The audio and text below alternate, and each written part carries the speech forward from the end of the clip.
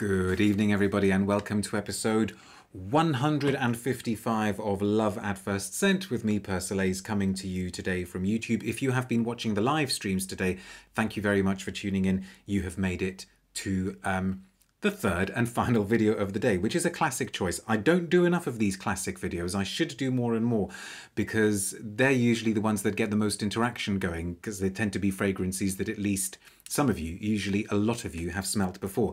First comment for this one goes to Audrey saying hello. David is saying hi again. Olfactophiles is still around. Thank you very much. Sylvia says hi. Angela's still around. And Flaconess says hello again from Germany. Rachel says, oh my God, this is the ultimate animalic. It's literally the badger's. Okay. It's not literally that, Rachel, but we'll go with the metaphor if you like. Hello from Toronto, says LB. Ah, Hermes, says Tina. Okay, we're going to keep this video nice and brief. The classic choice for today, and the first classic choice actually of 2021. Send some suggestions through though as well for which classic choice scents you might like me to do. I have done a few in the past, but I'll try and collate them and see if I've got them in my collection. Fracas, says David Santiago. I don't have a vintage of Fracas, but I've got a recent-ish bottle. Anyway, this is Eau d'Hermes from, surprisingly enough, Dior. No, from Hermes. There is a Dior connection though, because this was composed by Edmond Roudnitska, who of course did so many of the truly iconic Dior's back in decades ago. This was the first perfume from Hermes from 1951. You must be joking. This morning I made an order. You ordered that this morning from where? Fantastic. As in you ordered another bottle, a sauter, or it's the first time you're ordering it. I would imagine you've probably smelt this before. Edmond Roudnitska, for the few of you who may not be aware, is the man to whom we owe gratitude for Eau Sauvage, Diorissimo. My mind has gone blank, but he did Poison, says David Santiago. No. Edmond Roudnitska didn't do the original Poison. And what was the one? The Parfum de Thérèse for Frédéric Malle. There's definitely one more iconic Dior, isn't there? And my mind has gone completely blank. This is really bad. Probably the greatest perfumer of all time, and my mind has gone blank on him. But never mind. You can look him up. I bought this a few years ago. Okay, so it's not a vintage bottle by any means. Moustache from Rochas, yes, thank you very much, absolutely. But somebody here saying I had copper cap back along, crazy skanky. I see. I didn't know that copper cap meant that it's a little bit older. I'm going to spray it now. For those of you, Miss Dior isn't Edmond Roudnitska. Pretty sure Miss Dior wasn't, but Diorella may have been. We need to stop guessing and just look him up before I get myself into real trouble with the proper serious perfume aficionados. Eau d'Hermes. What's fascinating about Eau d'Hermes is that nowadays I think it reads as it's so good. And Femme de Rochas, yes, of course, thank you very much. Considered by many perfumers to be one of the greatest perfume ever made. A lot of perfumers say that they seem to go either for Coty's Chypre as being the greatest perfume ever made, or Garla Mitsuko, or the original Femme de Rochas by Roudnitska, or Chypre, of course. I deliberately didn't smell this before today's broadcast because I thought, no, let's just keep it as a surprise. But I saw the packaging in my collection. I thought, oh, that'll be a good one for a classic one. Now, in terms of its structure, I guess you'd have to say that it's actually kind of a cologne, really, because it has got a very strong pronounced. Let's just show it off a little bit better. It's got a pronounced citrus note, obviously at the top, which is where citrus notes tend to be. and it's very, very herbal in that kind of stewed herb and vegetable way that seems to be a hallmark of Roudnitska's. But it also has this ginormous, you know, really, really huge civet note. I mean, it is on the verge of too fecal. But it works. And in that sense, it reminds me of Jiki. I mean, I suppose if somebody else may actually say that we ought to count this as a fougère as well, but I think it's the fact that it's so citrusy at the top that makes me think of more cologne-like structures. I mean, somebody would come along and say the fact that it is that animalic completely takes it out of cologne territory anyway. So it makes me think of Jiki with how animalic it is, but it's not as soft as Jiki. It's not as rounded as Jiki. And it's definitely more leathery, okay? So I think the idea for this perfume was for it to tie in with the leather work, the leather production, the leather products of Hermes. And I think the idea was for it to be the smell of the inside of an Hermes handbag, a leather handbag.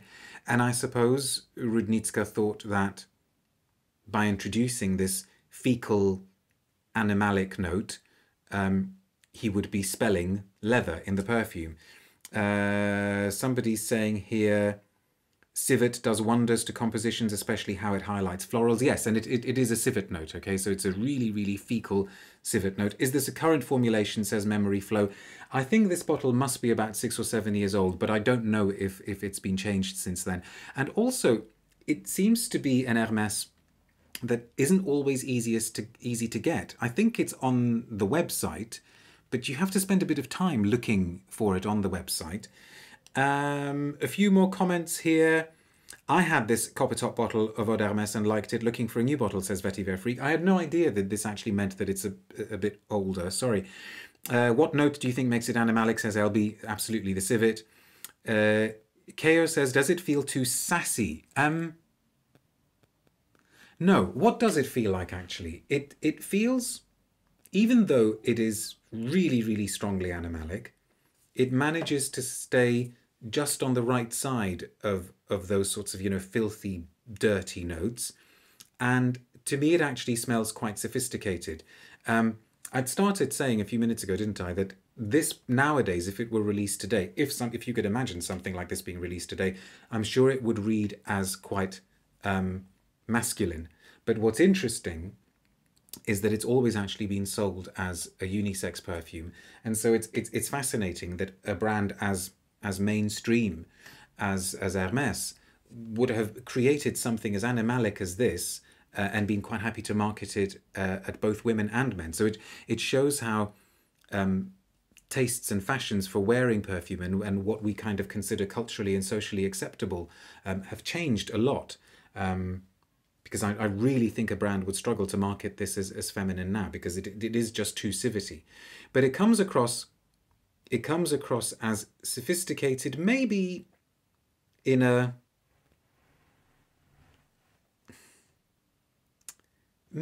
slightly dour way. I mean, there is a seriousness to it, okay? This isn't a perfume of speed and dynamism. This is definitely a sort of perfume of, if you've got a fire in the house, which we haven't, but a cold evening, and you've pulled up to the fire, and you're sort of cradling a glass of, I don't know, brandy or whiskey or something, and you really want to shut out the rest of the world, and you want to slow down the pace of everything.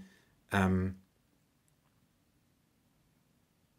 it's definite. It's a good sort of old world refinement. Okay, so you walk into an interior and you think, oh gosh, this doesn't look as though it's been redecorated since the Dark Ages, but actually you kind of don't mind, because that is its charm.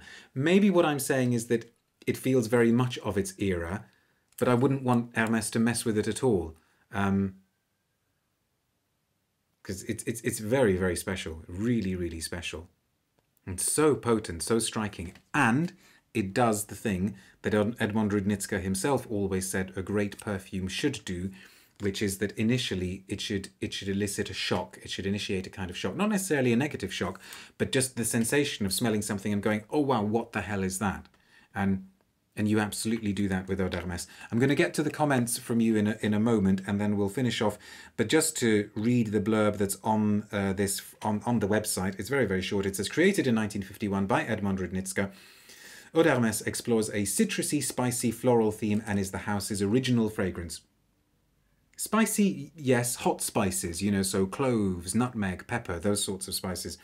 It draws inspiration from the idea of a magical, deeply sensory aroma, the inside of an Hermes bag, where the scent of a perfume lingered. A note of fine leather, wrapped in fresh trails of citrus fruit, seasoned with spices, was how the perfumer-composer described it at the time.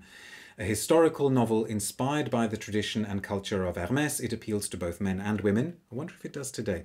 Powerful, sensual, the classic collection bears witness to the initial encounters between the house of Hermes and fragrance. The scents tell the story of the living heritage, etc., etc. It doesn't actually tell you very much more, really. So let me go back to your comments. What are people saying about it? Because I was wondering how many of you have tried it.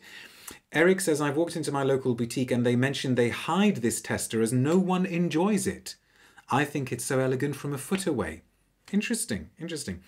Vetiver Freak, it's at least 10 years old. Bottle design changed at least 2 times since then. Scent changed too. Now there's more cumin instead of civet. So I wonder if it just happened to be, if it happened to have been sticking around in the shop for quite a while when I bought it. So maybe I just got lucky. Cumin instead of civet is quite a different, creates a different effect, because cumin, especially on skin, of course, smells sweaty, and that's very different from fecal and funky. Civet conveys a very, very special quality.